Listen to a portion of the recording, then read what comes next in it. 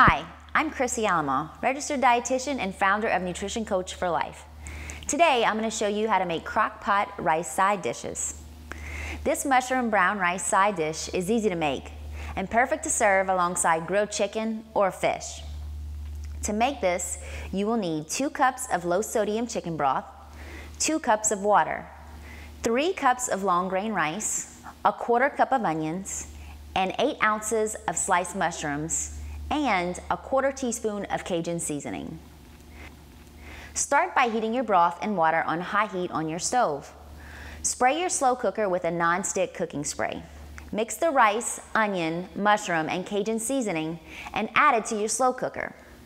Once the liquid is very hot, pour it over the rice.